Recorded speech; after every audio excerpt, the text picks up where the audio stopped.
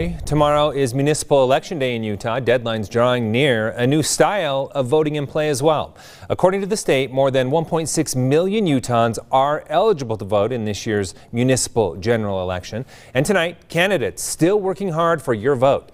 ABC4's Jason Wynn live outside the Salt Lake County Government Center tonight, where a lot of tight races will be decided. Jason, any idea how many people have voted so far?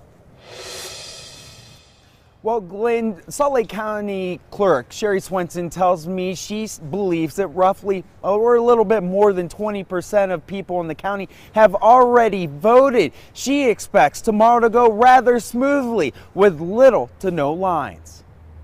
Vote-by-mail ballots are coming into Salt Lake County election sites at a steady pace. It gets out more votes. I think that's important, regardless of where you sit on the political aisle, it's good to have more votes. Salt Lake City's Alan Cunningham supports vote-by-mail and believes it's a secure way to cast a ballot, especially because he's in one of 9 cities that has ranked choice voting. It gives me more options. I'm about options.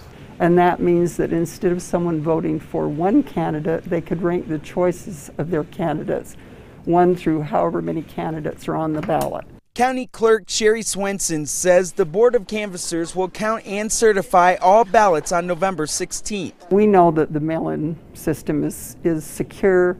It is absolutely legitimate. We have done this for many years. Eligible voters can go to any of the 22 vote centers to drop off their ballot or vote in person from 7 a.m. to 8 p.m. To vote in person, you'll need a valid ID like a current concealed carry permit, driver's license, passport, or tribal identification card. And officials are asking those who are not vaccinated to wear a mask while voting in person Tuesday. It makes it convenient if you live in Harriman and you work in Salt Lake City.